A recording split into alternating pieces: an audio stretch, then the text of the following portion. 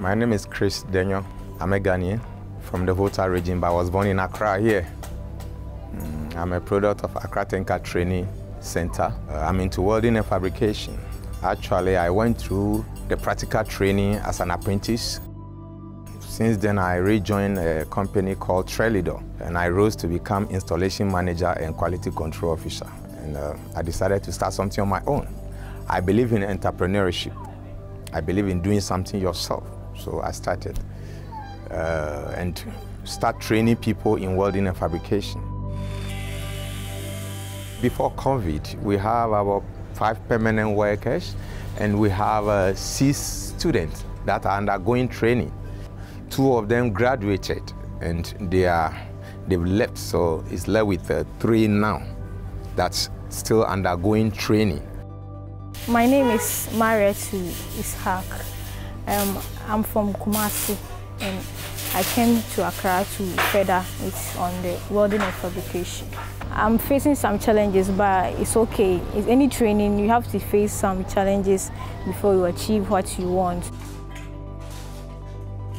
Yeah, sometimes if I say that I want to be a welder, some people say, a woman, how can you be a welder? How can you be a welder?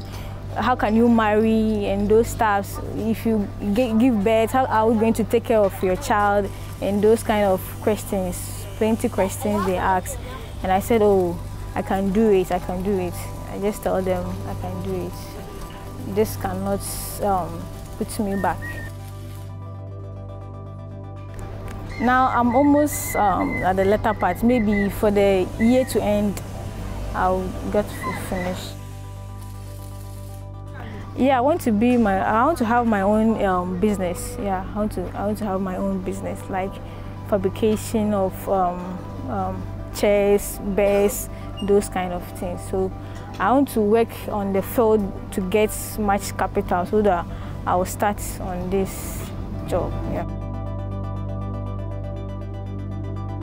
I want to weld better. I wanted to weld better, like those who are higher level. Yeah. So in our field, about between 7 to 10% of female that you can find in our area of work. Yeah.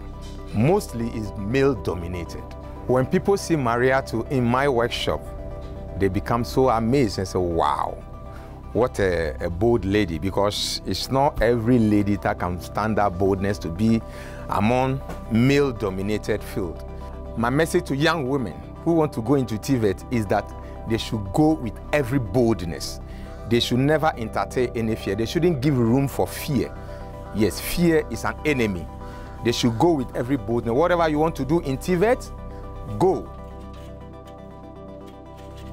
I want to encourage my other girls to follow my footsteps, and this job is not that difficult. I want to encourage them to get into the job.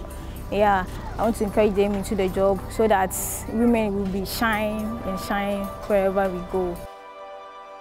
The young ladies out there, they should come and learn welding and fabrication. I think that's my aspect, and I'm happy to be a welder. I'm happy. I'm glad. It's not like I'm just saying it. I'm happy to be a welder.